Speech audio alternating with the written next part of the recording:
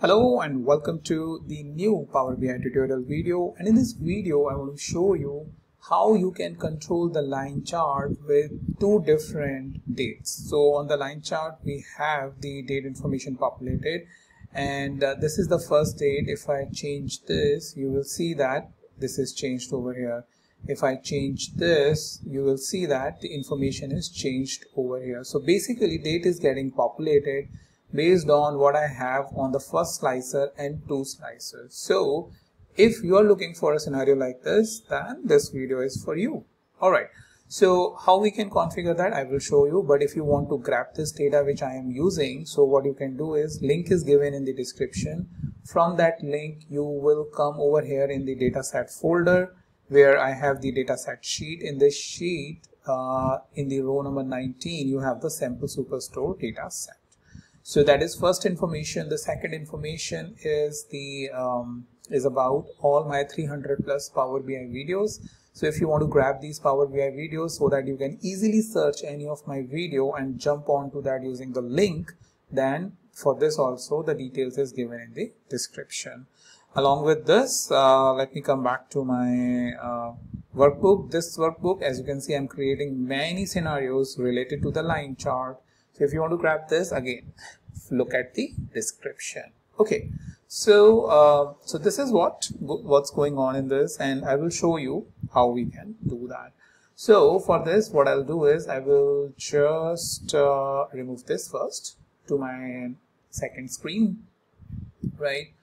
And then what I'll do is I will bring in the one which I want to create. So I will create a new page. And in this page, what we have, as you can see, is a blank screen. So over here in the data, we have the order sheet. This is the data set which I was referring to at the start. It has the information of sample superstore, a superstore which is selling the products to different customers at different location, right? So if I show you over here, this is the, if I click on that, orders data set, a lot of columns just so that we can produce our scenarios quickly. So to do this piece, what we need is basically two different dates. So two different dates is basically based on, what I'll do is I'll create two tables for that. So I just clicked on the new table and let's call it date 1. And we will simply say values, and in that we will going to provide the order date, and that is it. What it will do is it will create the column for all the dates that is there. So as you can see, the dates are here, right? Similarly, if I can go here, we have the option of copying the table, but not an issue. I can create a new table. I was thinking we can get an option for duplicate table. So date 2, nothing but same order date, right? Because we need two dates, two independent dates table, so that we can control this. So that is why I'm creating these two tables, date 1 and date 2. With that, I can control what is there in the order date. So let me come back here, and then what I need to do is I need to create a chart.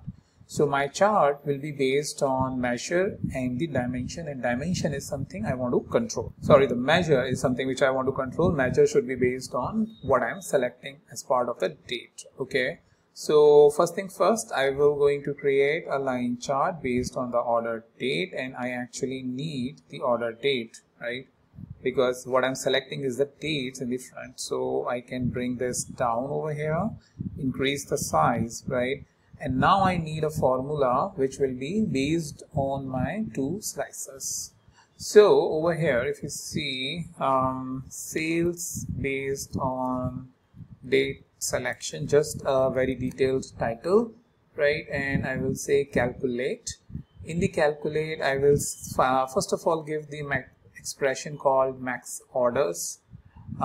Max basically order sales. So I will say sales, right? This is basically just so that we have the maximum point over here for getting the sales as to where it is ending.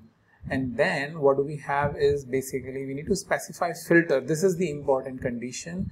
In this, table we want to filter is basically the orders table, and we want the order date, right? we want the order date to be in, because it will going to be based on two different dates, right? So it will be first date will be in the range of what? All selected, the order date, that is first, right?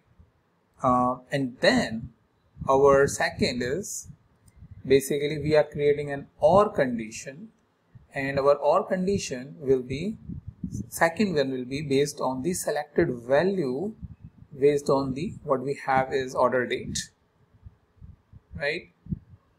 And that will be in the selected value of order date in the our second order date. So all selected, right, date 2, order date, yeah, and I will close that, close the filter, close this one. So we have max order sales based on the filter condition where order date in the, yeah, I just need to change this. I think I made a mistake. I need to specify the first order date, date 1, right? So order date in date 1, order date in date 2, right? So this way I can basically get the output what I need. So if I enter this, now what I can do is I can bring this onto the y-axis. Okay, it is could not load the data. Okay, so what I did is I did it wrong. It should not be here. I'll just copy this and delete this one, sorry, this one. It should be part of the order table. Delete from model, yes. Order date. Let me click on order date. Come on, order date, and I need a new measure. Home, new measure, and in this new measure I will just simply paste it what I copied from the first one, and I'll click OK. Alright, if I don't select any table, it will by default pick the first table. That is a problem. So sales based on this measure, let me put it this now on the y-axis. Okay, it is giving me the error. Let me just very quickly again. So I have the calculate maximum order of sales, and I need a filter condition on the orders. Yeah, order date in the all selected, not the line chart 1. This is the date 1. Yeah, now I know what is. But this one is also important. What? Date 1 order date and date 2 order date. Okay, now my chart is displayed. So what we need is now in the slicer, I need a slicer over here, and I need the date 1. Make sure this is date 1. Don't do the mistake like I was doing it, and which was giving me error when I was using the formula. Okay, this is my date 1. I need another slicer that is based on the date 2, and now I have the date 2.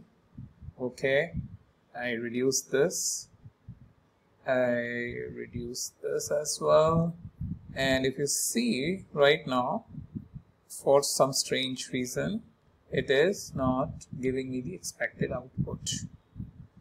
Okay, it is picking up the last one.